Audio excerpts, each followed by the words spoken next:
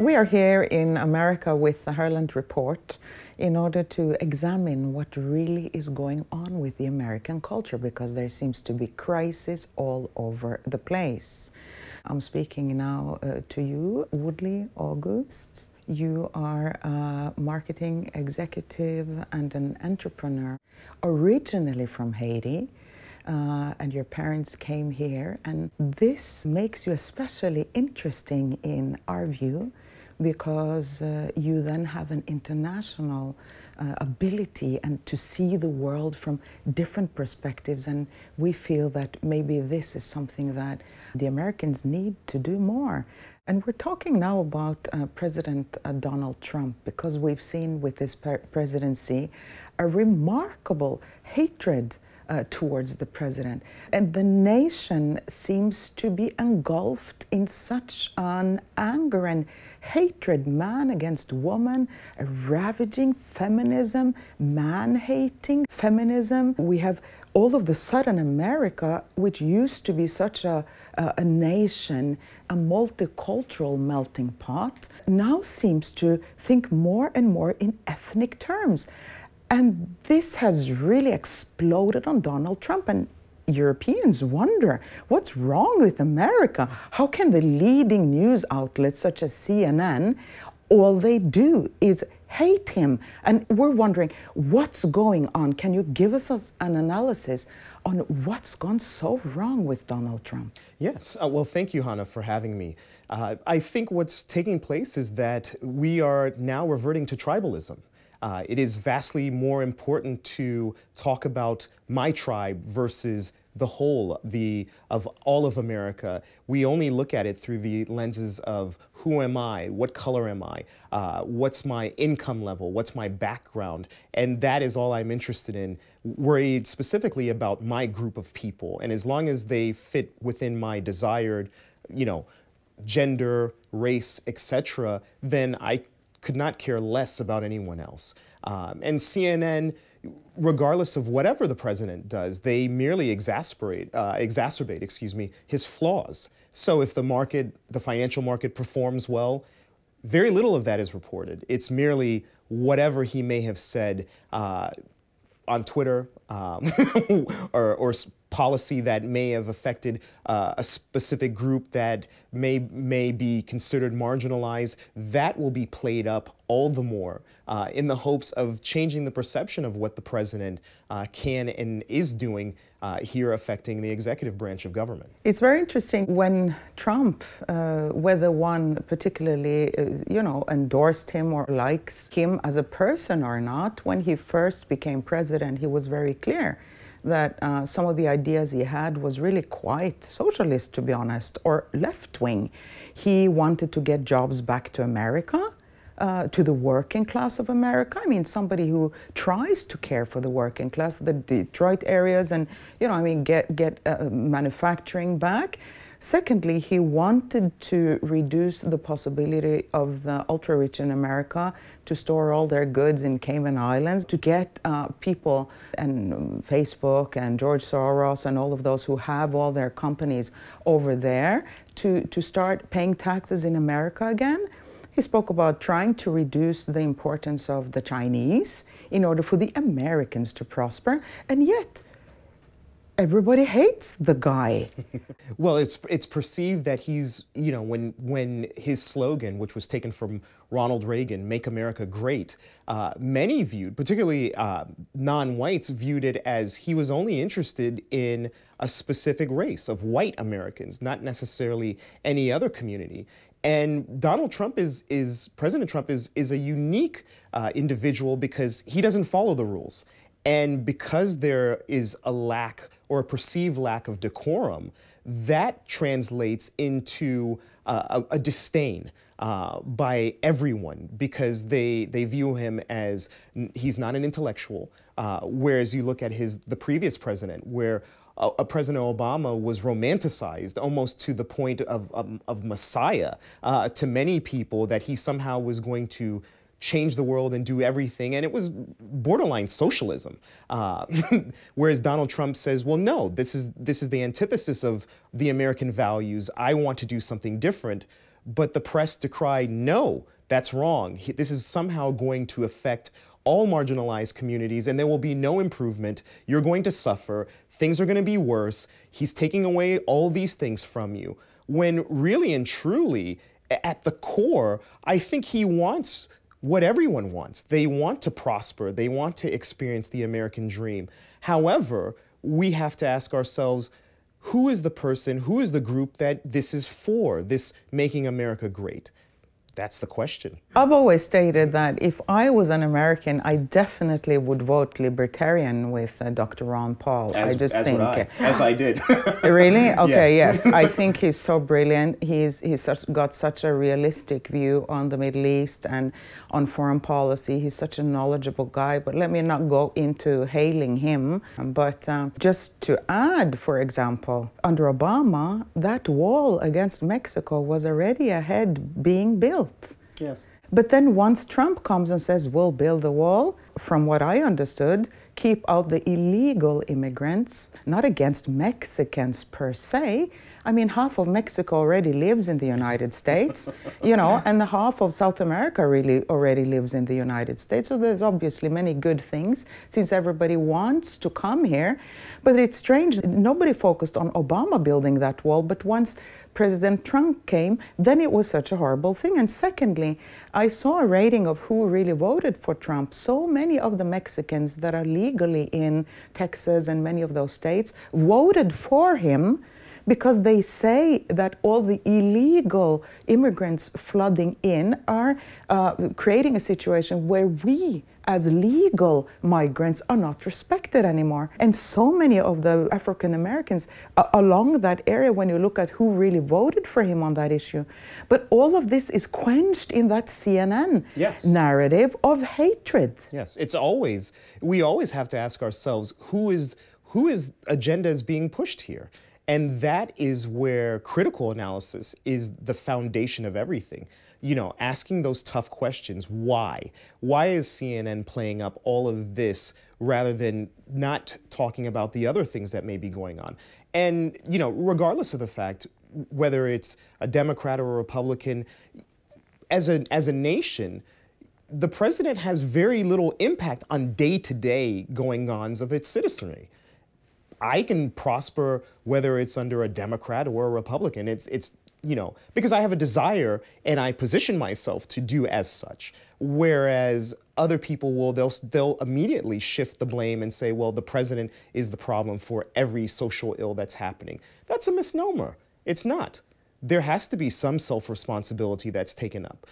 As it relates to President Trump, I think because of his language, some of his rhetoric, where it comes from a place, whether it's of ignorance to certain facts, like what he said just recently about African countries in the Caribbean, which my family is from. I'm from one of those countries he mentioned. And he made the claim and he said, well, why don't we get more people like Norway? Well... This is so interesting, too, because, again, the president is pulling the ethnic card, and I think that is always a mistake. Individuals should be judged on their competence, their level of willingness to work hard, rather than pulling the ethnic card. And that is at the root of the problem in the United States today, really. And I think this may be also at the root of the issue why President Obama was romanticized to such a degree, while the president before, George Bush, was vilified in Europe especially. Oh man, did we hate President George Bush due to the Iraq War. He instigated and started the Iraqi War. We hated that so much. And we live much closer to the Middle East, so we see how millions of people that live in the Middle East lose their homes, are killed, and all of that. We live on the receiving end of the American bombs, to put it that way. But still, when you look at Obama, he started more wars and engaged in more wars than George Bush ever did, but Correct. Nobody spoke about that. No. Look at all the using of drones in Pakistan. They're killing regular families on the way to work or back in Kandahar and many places. Look at the situation in Yemen. We're not going to go into the Middle Eastern issues right here, but we're just addressing, the simple fact that There's just so many issues here that pop out of the fact that ethnicity now is at the core of it, as also Donald Trump's comment illustrates. Absolutely. His comments illustrate that there is a level of ignorance that takes place. And to your point about with President Obama, when those strikes went out, I think most Americans resigned themselves to believe somehow that this was not impacting the world, because it became almost nebulous because there were drones involved. There weren't American soldiers. There weren't American military that was involved. It was very removed because, well, it's a drone, it's a plane that's unmanned, so it doesn't really count. When it does count, it certainly does, because people are dying. And it's a strange thing too, when you look at Norway, almost half of the workforce in Norway are on welfare. We have spent and used our billions and billions of dollars oil revenue. We have funneled it into a system of benefits so that almost half of the Norwegian workforce now is on benefits, and we've done the exact opposite, as for example the Arab Emirates and many of the small nations also in the Far East. Once they found the oil, they said, okay, how can we use the oil to create something great here? And they did not funnel it into a benefit and a welfare system, but rather they built their countries up using that money into a strong workforce. Yes. And it's an irony that what Trump really asks for is for a nation like Norway with all its welfare recipients to come to the US. Is it that? Or would he prefer to have the young people from Africa and the African elites who live here mostly, yes, you know, to come and really do an excellent work in the United States? If I was him, I would much rather pick the African elites rather than the Norwegians on welfare. Correct. Well, I read a recent report that said just in Kenya, the standard of living, because there's so many postgraduate workers there, is much higher than here in the United States. Throughout the diaspora, you have Africans, you have those from the Caribbean that immigrate to countries like the United States, and they immediately contribute. Growing up, my family never collected welfare. In fact, I distinctly remember my parents saying, "We don't want anything from the government. We'll do it ourselves." Now, that's a interesting comment coming from immigrants, not saying that they want a handout, but will come and work. You know, here in Miami, you have a large population of Haitians. Many of them first generations, they come here, they don't speak English. They'll work jobs, menial jobs, and then their children will grow up here as Americans, and they immediately will step up even higher than their parents' economic standard. They'll increase that subsequently, and that's why I think many people were offended. Instead of asking themselves, they just listened to one comment and said, "Well, President Trump hates all of these people, and he hates people of color." And instead of examining and saying, "Well, yes, there are some problems in our countries. That's why many of us left." However, the delivery is part of the issue that I think many have with President Trump. It's how the communication was submitted, how it went forth. What we say in Europe, or many say in Europe, is that the sorry, let's say, state of affairs in the US and the decadence, the American decadence, the America is not what it used to be, is reflected also in the choice of Trump. Yes. It's a choice that also stems from the problematic situation that your country, America, really is in. Mm-hmm. Agreed, because I think that, again, there's a romanticization of the quintessential American. There's a certain bravado or a gravitas that's present into what America is supposed to be. There's a swagger that comes along with it. And, you know, because as Americans, we love entertainment. I think when Donald Trump first decided to run for public office, people were enamored by it because if you look back at the history, many people really, you know, were enthralled with President Trump when he was a reality star. He had money, he had power, he had fame, he had women, all those things that, you know, lived a very excessive life, all the opulence in his home. And Americans really enjoyed that till he decided to run for office. and then they saw some of his political agenda or heard some of his political agenda and said, well, wait a minute, we don't want that. Well, then we have to look at ourselves. There has to be a moment of introspection and saying, well, if that's the case, then how did we allow this to happen? When you compare, for example, the United States and China now, I mean, China has surpassed the US in, many ways now. When you go to the Chinese and the Asian airports, they're wonderful. And when you come to the United States, it's like coming to the 1970s. When you look at the Chinese system, for example, President Xi, in order to become president in China, you have to have 40 years or 30 years of political education, yes, academic education. But here in the United States, it's more like some of the South American countries where a football star now becomes president because yes, everybody votes for him. And isn't really that a degradation, looking at now Oprah Winfrey, who's also a TV star, correct, fighting Donald Trump, and he's saying, I'll beat you at the next election, and she'll saying, I'll be the president. And none of them really have been educated in politics or have gone the long road it takes. So even that speaks for a terrifying deterioration in the American system. Absolutely, because as we're seeing the rise of the reality star, we become enamored with someone else living vicariously through someone's life. And just a few years ago, when another musician said, well, I'm going to run for office, and people were immediately saying, this could be true. Could this musician, this popular musician, now become the next president of the United States?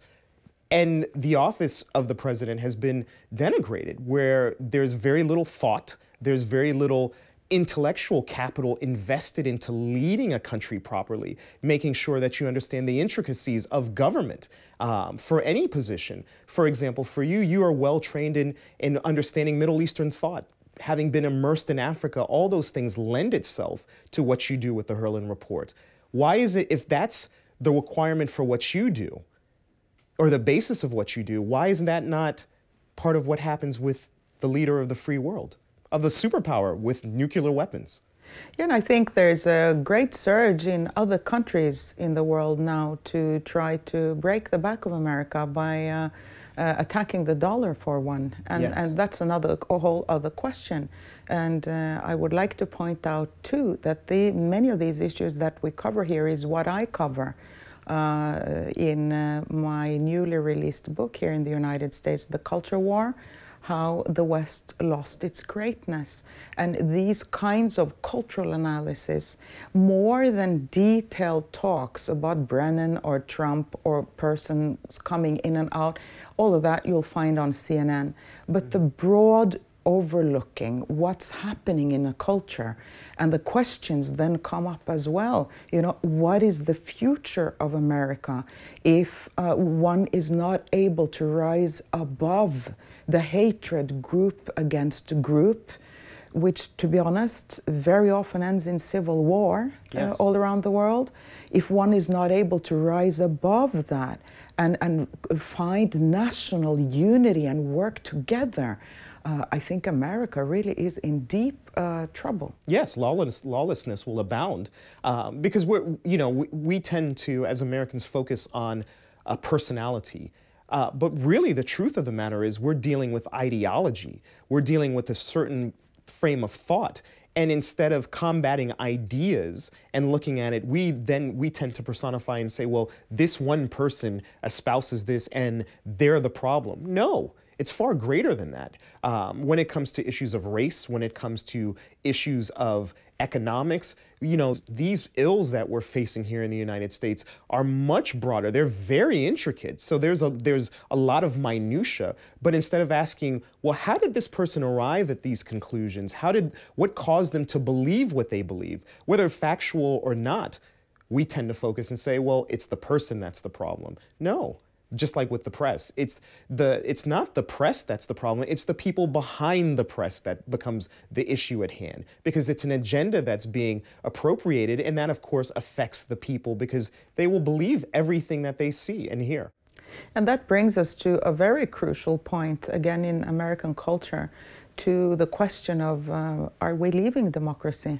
Are we becoming somewhat more a totalitarian democracy in which the people behind the scenes and the ultra-rich behind the scenes control both the Federal Reserve, much of the big Wall Street money controls also the media, and is it in somebody's agenda that we should hate each other?